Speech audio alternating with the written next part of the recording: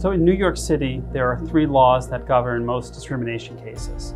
The first is the federal law, which is also known as Title VII. The second is the New York State Human Rights Law. And the third is the New York City Human Rights Law. The New York City Human Rights Law is by far the broadest law of the 3. The statute provides that it is to be interpreted more broadly than its state and federal counterparts. Employees working in New York City are protected by one of the most expansive and broadest human rights laws in the country. It was enacted in the early 1990s, and back then there was a real concern that the law would be struck down as unconstitutional because the federal government and New York State had already enacted their own human rights laws. We were involved in the first case brought under that law.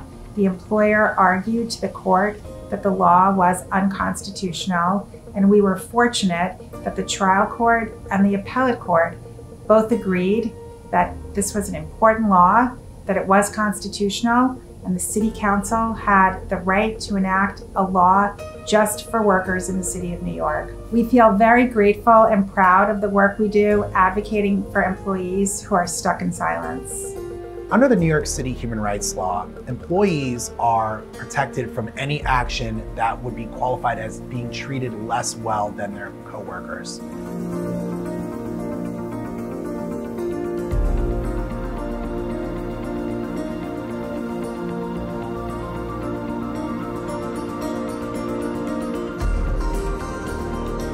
So really the court will look very specifically at what it is that you are saying is happening to you and ask itself, is this a situation where this employee has been treated less well than other employees? A lot of people wonder if they're really covered under the law, if what they've experienced rises to the level of being discrimination or a violation of their human rights.